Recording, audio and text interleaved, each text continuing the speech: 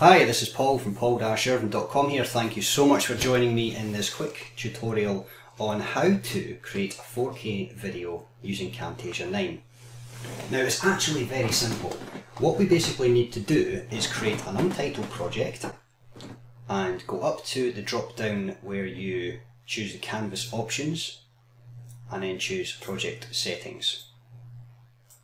Now by default, if we drop the canvas dimension list down, it only seems to go up to 1080p high definition, which of course is 1920 by 1080.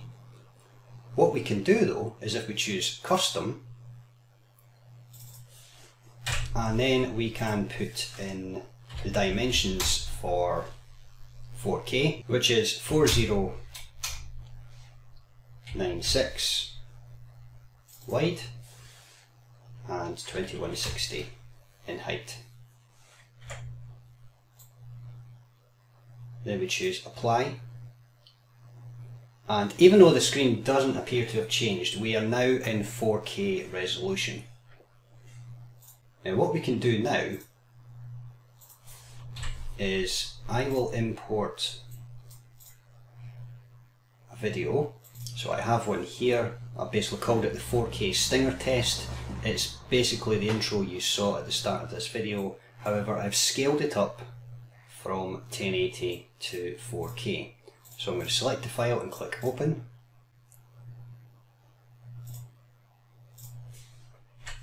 And then drag it down to the timeline. Now if I right click and choose details, you will see that the resolution is indeed 4096 by 2160. And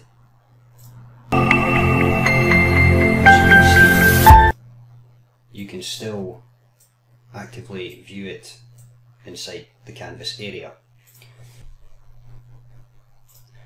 Now you might be wondering about render times. Render times for 4K are obviously going to take longer than a 1080p HD render. However, after creating several test videos using the 4K settings, I can safely say that it is still a usable time frame that it takes to render the videos out. Okay, so if you were wondering if Camtasia 9 did 4K, then hopefully that has answered your question. Yes, it does indeed. So if that's something that stopped you upgrading from version 8, then by all means you can go to the link to check out Camtasia 9. The link is in the description below.